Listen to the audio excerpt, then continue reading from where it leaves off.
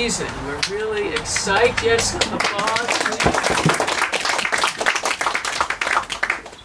And this year, our pre-marathon events have a bit of a focus on women and women's relationship to the book. So we're starting off, of course, today with Susan Merrell, but let me tell you about a couple of other events that you can join us at coming forward. On April 20th at 6 p.m. on Zoom, we're having the author of Ahab's Wife in discussion. Her name is Sina Jeter Naslund, and she'll be in discussion with Paul Bresnick, who is her literary agent, who is in the room with us, and one of our stalwart Moby crew members for the marathon. Go, Paul! Then on May 25, a Thursday evening at 6 o'clock, at the library, we're going to be hosting the videographer, photographer, Galen Rosenwalks, and the ecologist Carl Safina, and their discussion is going to be about among whales in the wild, because they have all studied whales in their habitat. So that we will see videos of whales as well that evening. That's May 25 at 6 p.m. And then the next event, we don't have a date yet, but June Gervais, who is here with us, and the author of Jobs for Girls with Artistic Flair, will be in discussion with a tattoo artist. And we will have temporary tattoos to distribute as well. So to really get in, you know, if we're going to go on board for the voyage, we have to have at least one tattoo. Got it, right. Temporary though it may be. And then when the marathon is on board here at the store, Scott Bluedorn's artwork will be on the walls. And Scott has done a lot of amazing work about whales and about Moby-Dick over the course of his career. He's one of the most talented local East End artists that we have out here. So that's the pre-marathon events. The marathon itself is June 9 to the 11th. You can sign up to get the actual details about how to read and how to join our fundraiser. And there's actually these flyers around the store, so you can just scan the codes there, or you can just photograph the flyer and have all the information to take with you. Okay. So anyway, we're thrilled that, you know, we've often wanted to get Susan Merrell to talk about Moby-Dick because she is like one of our local experts on the book. And so when I mentioned to her that we were coming to talk, that we wanted to kind of focus on women in Moby-Dick this year, she was like, I'm all in, I'm all there. And she gave a most compelling description of her talk, which I'm just going to quote her because I think it really represents what we'll be in conversation with about this evening. So Susie says that Moby-Dick is the everything, everywhere, all at once of American literature. It takes a writer, right? I mean, come on. A supremely gripping look at the chaotic mix of morality, integrity, othering, invading, caretaking, and love for both self and other that characterizes the American experience. In other words, the book is everything that we are and well worth the effort to examine it. So we will look at how to tackle the challenging experimental novel and to find where the women's vision is in this womanless world of the whaling ship. It's there for the taking, and as Susan says, we hope that you will join us. If you haven't already had the pleasure of meeting Susan Merrell, Susan Scarf Merrell is a writer. She's published several novels, including Shirley, a novel that was turned into a major feature film. She teaches in the creative writing program at Stony Brook University. So she's an educator, she's a Sag Harbor local, and she's a writer. What could be better for Moby-Dick and Canios than Susan Merrell? Please, a warm welcome.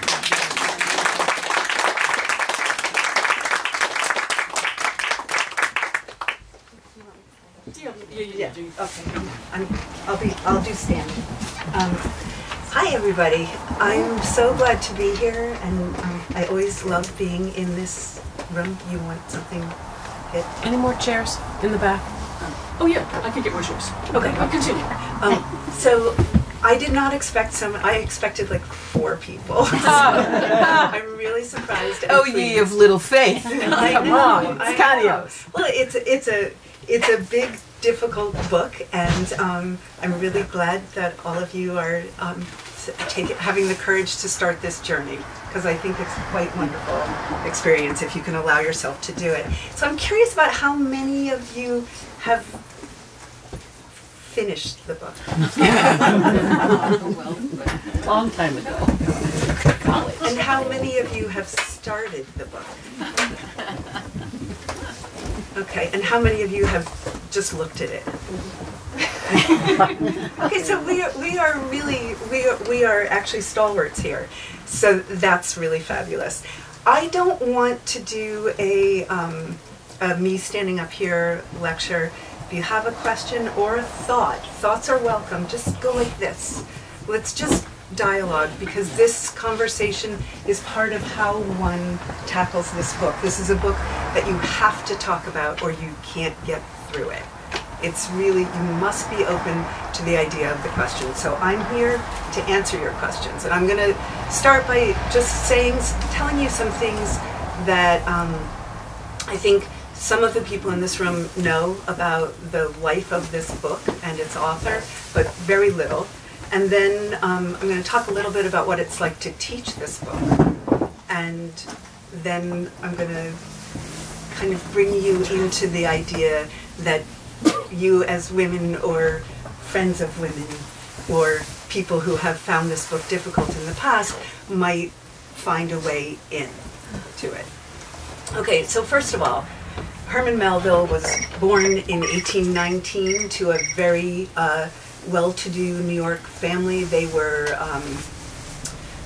His father was sold dry goods. His father and mother were of kind of American history families, the Gansevoorts and the Melvilles.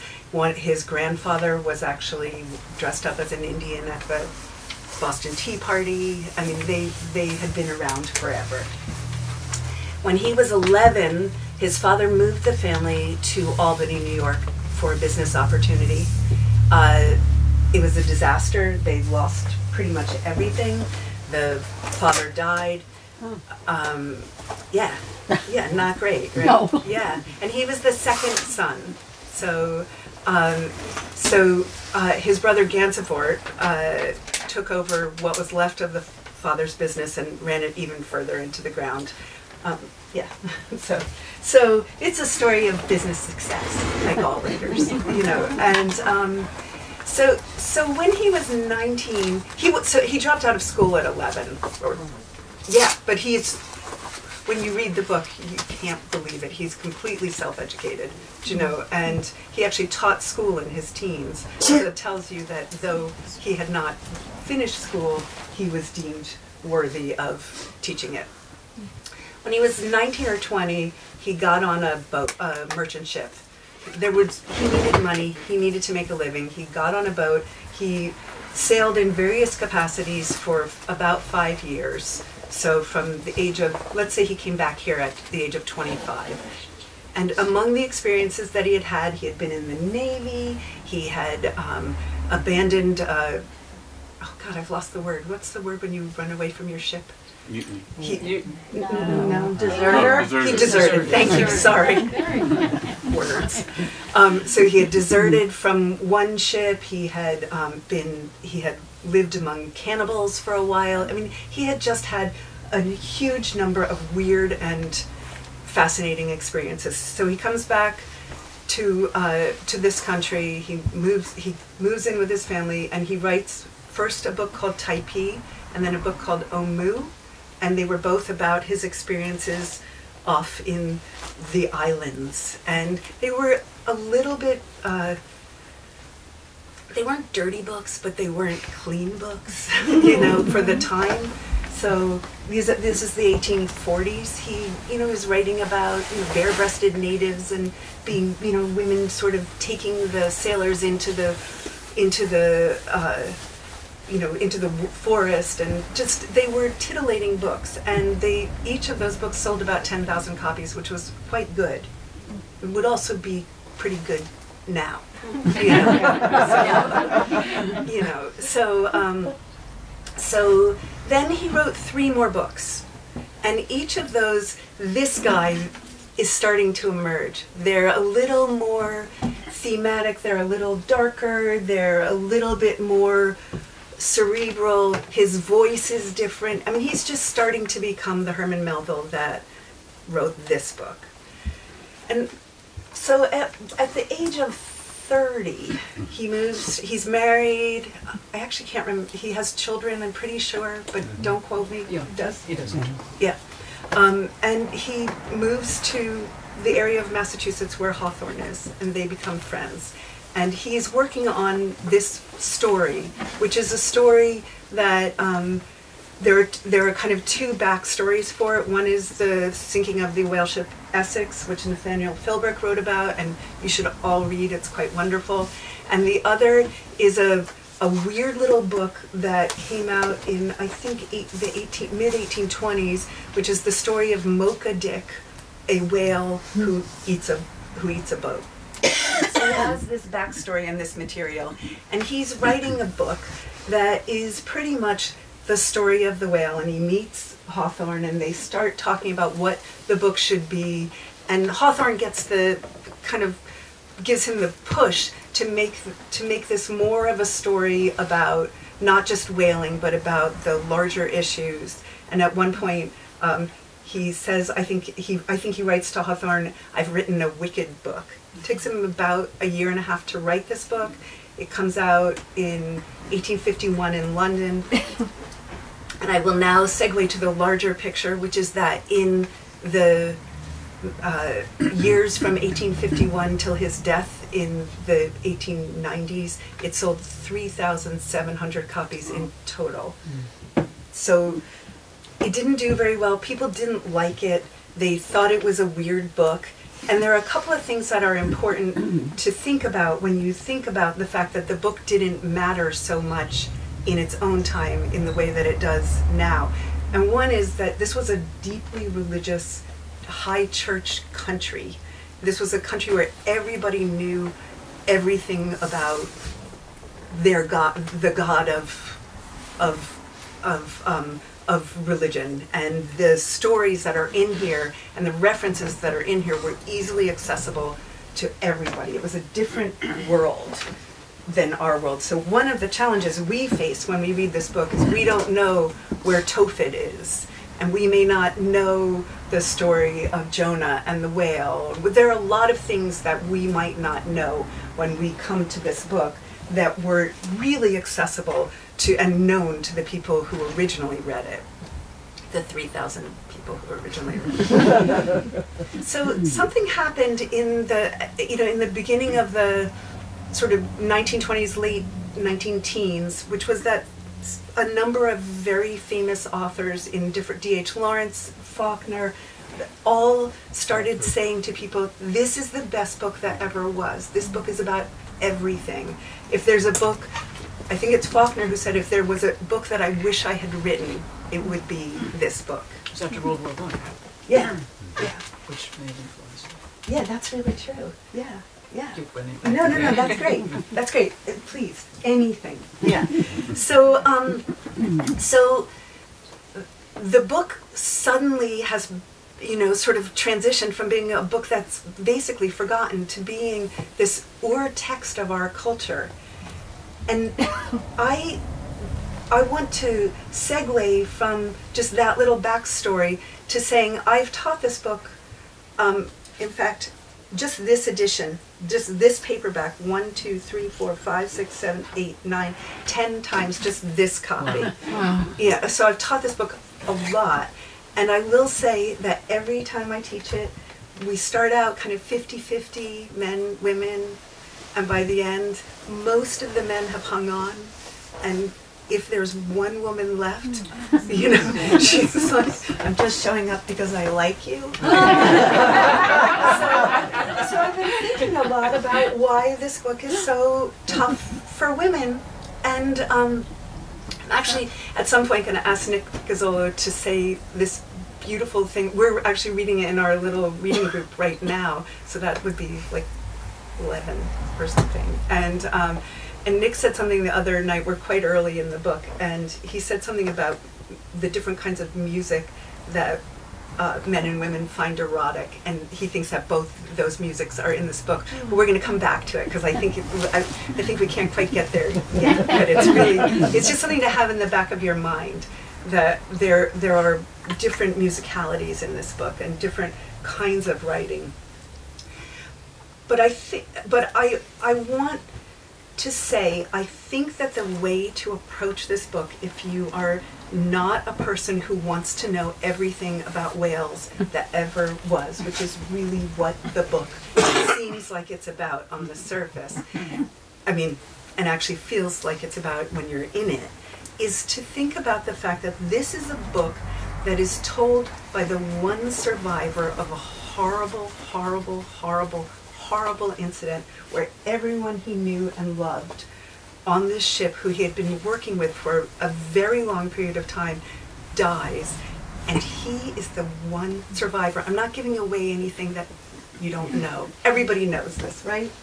So how can that be? How can I be the one person who is either an angel, like a dead person viewing this world and reporting on what happened in my experience, or even harder to understand, a person who for whatever reason did not get taken by the whale.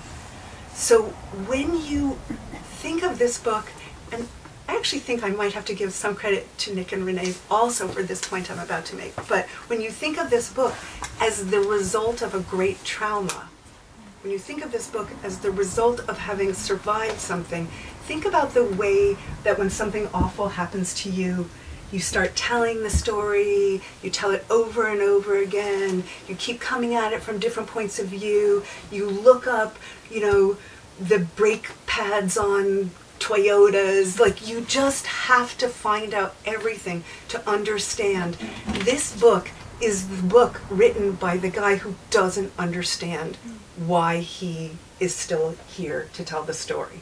So when you read the book with that sympathy in mind, you start to be able to say, oh, I see. You can tell me about like how to peel the blubber from the whale, or, you know, the different paintings of whales that are in museums, or whatever it is. He's just trying to find a way to understand. Terribly wonderful thing happened to him, and a terribly terrible thing happened to everyone around him. So if you approach every chapter by saying, why is Ishmael having to tell me this? I have sympathy for this poor guy. He has a mystery to solve. All of a sudden the book is like your friend that you want to comfort. You want to be with him, and you want to help him understand it. So you're kind of a partner in his journey. And that changes the book. So that's my first piece of advice to you. Any questions on anything so far? Yes? And just to comment about the one woman who was left in your class, it would have been me. One of the 7 times the book was assigned to me to read, simply because it aggravated and frustrated me so much. I wanted to know what it was really about. Oh, so that's great. You just told me the answer. Well, I don't know.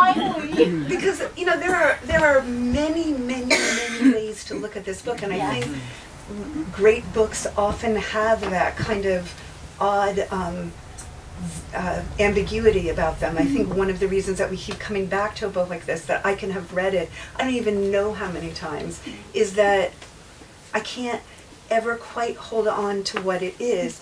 So there are people who believe this is a book about the spread of fascism, you know, or the authoritarian rule. Well, I mean, can be read that way, but was really about the westward expansion and our taking over of this country. My husband has a theory that this is about the banking system, that, you know, there's a whole school of thought that this is about the development of the banking system in the U.S. and the way that because that's what the way that people had to not get their money right away, and that's obviously what happened to Melville's family. And so that's another one. We have a very good friend who's a retired rabbi, and his belief is really that this is the Old Testament retold from the point of view of, you know, Moby as the unpredictable and not always kind Old Testament God. And so all of those things are true, but I think for those of us who have struggled to find our way through the book, feeling this feeling is an important way to approach it. So that, you know, that's, I just think it's a good way in. Yeah, it's a good way in. So two more things I want to talk about. One is the stuff that we never read in the marathon, and I understand why we don't read it. But so when you start this book, if you have a decent edition, which I hope you do, because I think there are editions where this book doesn't have its front matter, but the book is dedicated to Nathaniel Hawthorne. And then the next thing that happens is there's a thing called the etymology. We don't read that. We always start with Call Me Ishmael, right? We do start there, but some marathons do start with the extracts. But continue. Yeah. So the etymology, which is, you know, etymology is the study of the origin of words and the way in which their meanings change throughout history. And basically, what Melville has here is the etymology of the word whale in all different languages. He wants us to know that the whale is not something that he's the only person who met. You know, he wants us to know that the whale matters and has significance all over the world. And then, I don't know about those people, are they, should we? They're curious. They're okay. They just keep going back and forth across the door. Okay, and then Here they come. Thanks. And then there are approximately, I don't know, 15 pages of extracts from different texts about whaling, and it's everything from. It's everything from Genesis, the book of Job, Jonah, a bunch of Hamlet, A Paradise Lost, A Voyage to Greenland, Edmund Burke, I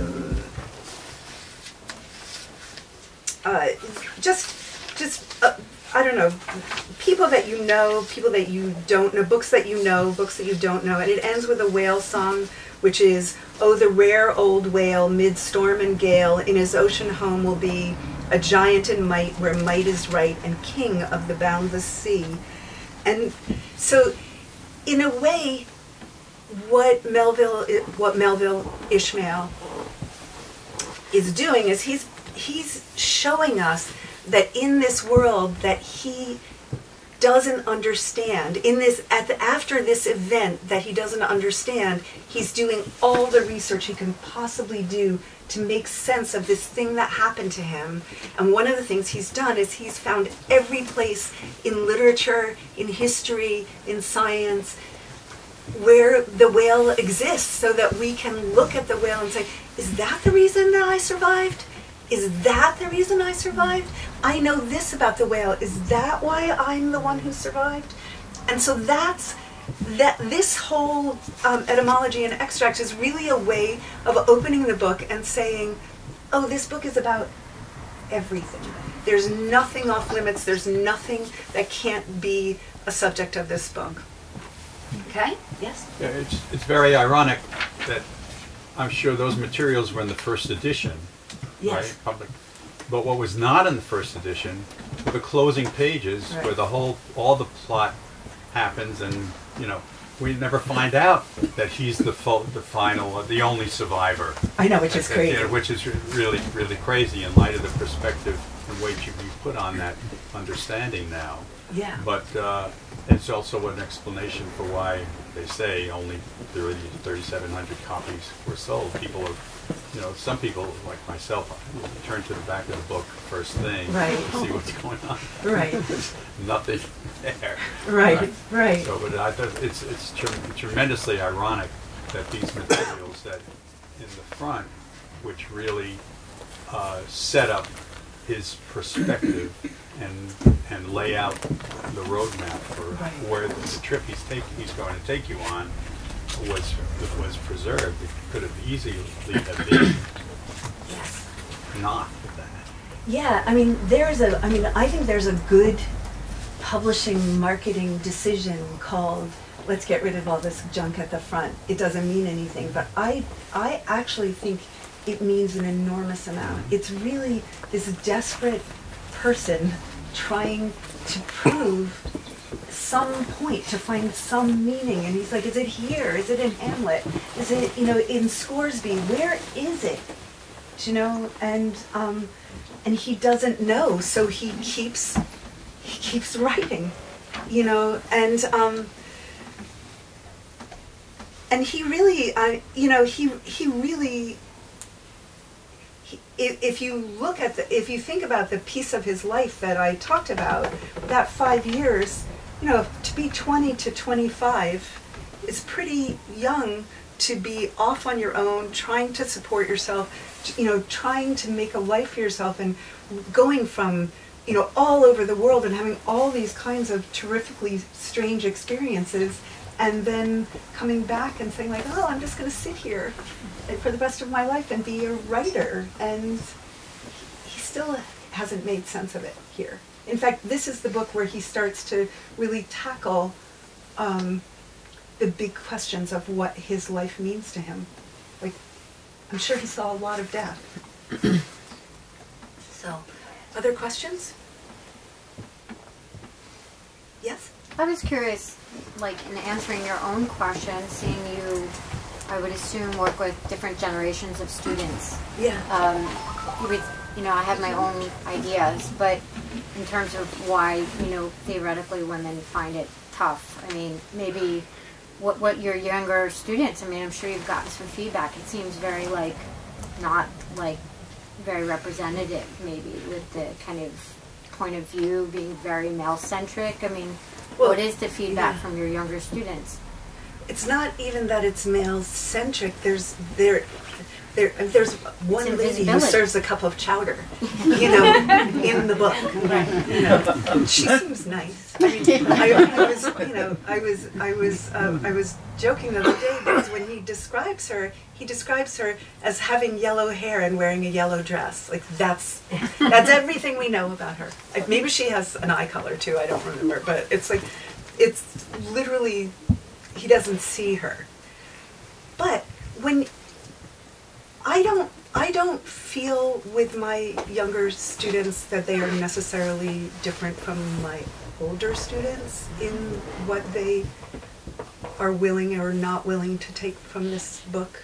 So, but I do think that we overall, and I would be curious what you guys think about this, but I think we're very, we have a lot of rules about narrative that were invented pretty much in our lifetimes or in the kind of last 100 years about what a story should be and how a story should solve the problems that it sets up.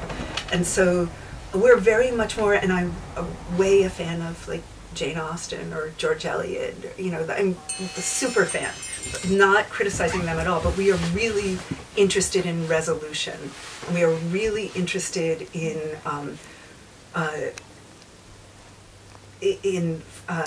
some version of form follow